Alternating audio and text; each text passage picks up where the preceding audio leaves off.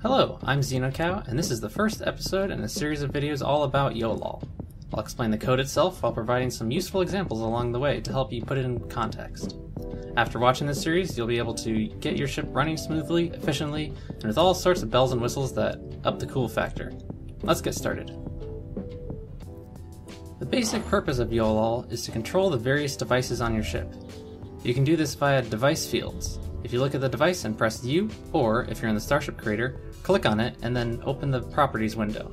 You can see all the device fields for that device. Device fields have both a name and a value. The name is how we can access that device from a YOLOL script, and the value is the information that the device holds with that name. Accessing device fields via YOLOL doesn't even require any programming. If you want to open the door, you can name both the button's button state and the door's door state fields the same name.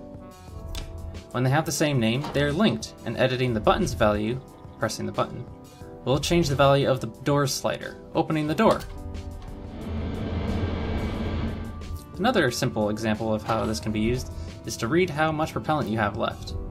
If you name a progress bar with the same name as the field that is by default gas network stored resource, let's just name it gas, then you can see how much propellant you have left at a glance.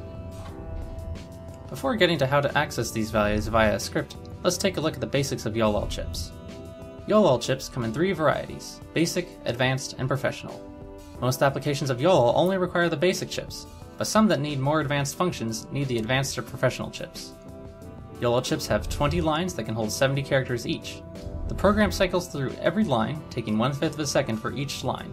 Because of this limited space, sometimes programs have to be split amongst multiple chips, or the code condensed down to where it is hard to read if you want it to run quickly.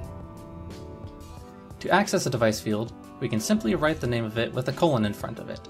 So, now we can open and close the door by assigning a single equals sign, a 1 or a 0 to the door slider. As you can see, the lines can also be used to add pauses between actions. The closer together two lines are, the smaller the delay between them. While we're on the topic of line delays, lines can be jumped with the help of the GOTO function. Just write GOTO and then the line number you want the chip to run next. This is particularly helpful if your program is only a couple lines long, so you don't have to wait for all the other lines to be read before your program runs again. Let's see how it works with our door. Now we can go back and forth much quicker. Now that we can assign values to the device fields, let's extend that to combine two device fields.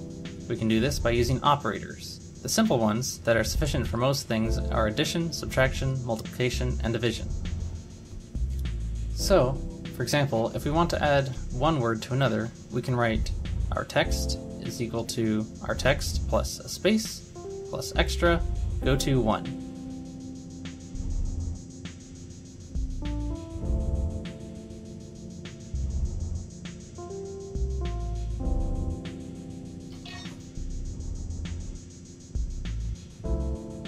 And then subtract that word, the first time it shows up in the whole value, by using the minus sign instead.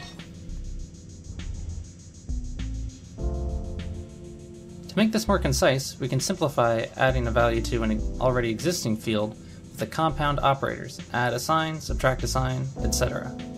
These work for number values too, just like you would expect them to. Variables are like device fields that live just inside a YOLOL chip. As such, they have a name and a value. You can create a variable by writing a name and then assigning it a value. Notice that we do not put a colon before the variable name. We want to show a message all over the ship on text panels when a door is open. We'll first name the variables message1, then give it the value the door is wide open, and message2 with the value the door is closed. These would be too long to write every time we want to assign them to different text panels. But with the variables, we can set all the text panels in one line. Also, see how we're using the button to control which line is run? When the door is closed, the value is 0, so we can go to 2 plus door to stay on the first text controlling line. Then do the same on the second line for when the door is open. All the while, we are setting all our text panels to the variables we created on line 1, and able to do so in just 2 lines.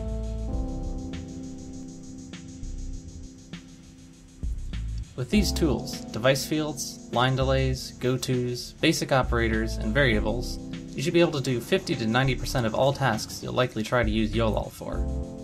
Thank you for watching, I hope you learned lots. If you have any questions about YOLOL, there are lots of helpful people ready on the Cylon or main Starbase Discord servers, or on the Starbase forum, all linked below. Please don't forget to unsubscribe. Worryingly, I've been getting more and more subscribers lately, despite asking for people to unsubscribe after every video. Anyways, this was XenoCow, signing off.